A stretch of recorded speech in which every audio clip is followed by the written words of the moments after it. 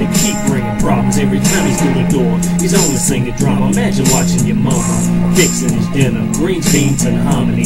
She's the only thing that brings his family harmony. She teaches from the Bible and she dares survival, cause living in this house is a broken album. Family don't stop by, friends ain't allowed. It seems disembowelment is just disempowerment. Daddy gets drunk, daddy gets crunk, starts yelling at mama, so Junior stands up, but Junior gets thumped and retreats to his bedroom to sit in the slump. Then he remembers when he died, Grandpa left in his pump, and Grandma said never use it unless it was something that was trying to hurt the family, and this was that moment. So he opens up the closet, hoping to solve it, but as soon as he pulls the trigger, bigger the problems, bigger the problems, bigger the problems.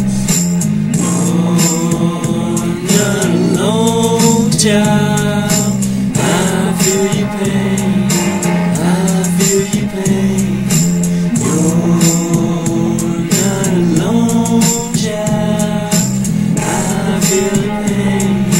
I feel your pain. They laugh and call her names as she walks away. What's the point in showing better face if she has no place? What's the point in making A's when she gets degraded? Plus she gets hated cause she swears she's waiting. They dissing her flagrant, so she kisses a vagrant. Then she says no, so he swears he'll take it. She comes home late in tears of rage. Her mom don't believe it, only spreads the flames. She calls her a sinner, then tells her friends. She can hear her on the phone just laughing at them. She declares right then this won't happen again.